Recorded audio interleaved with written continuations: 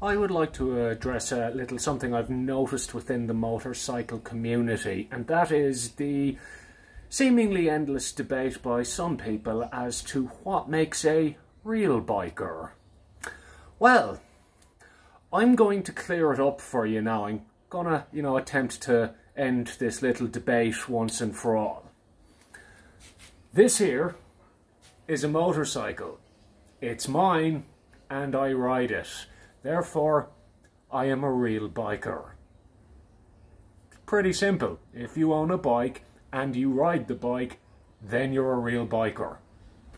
It is a pretty simple concept, really. It doesn't take a lot to understand.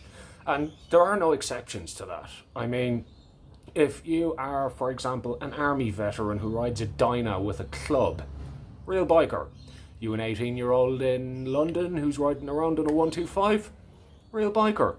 Have you bought a 1000cc sports bike that you bought for the sole reason of basically telling people you have a 1000cc sport bike and you can't actually ride it to its full potential? Well, kind of a douche, but you're still a real biker. Have you bought a BMW 1200 GS after watching Long Way Round?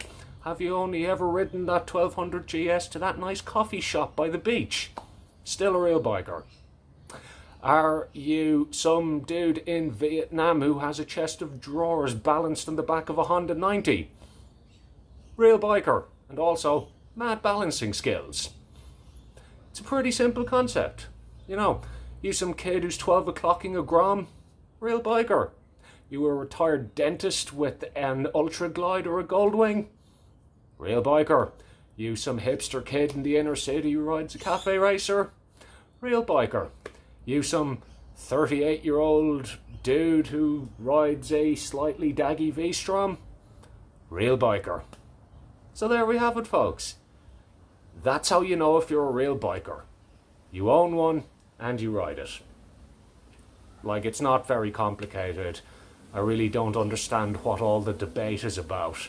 And to be honest with you, I think people are arguing about enough stuff in the world, so why would we argue about something so basic? Doesn't make any sense to me. Maybe you should get wound up about something more important. Good luck. Just thought of another one. If you're that kid who rides his dirt bike on the bloody footpath next to the park where I walk my dog, you too are a real biker. Although, if you freak out my dog again, I'm going to throw your bike in the fucking river.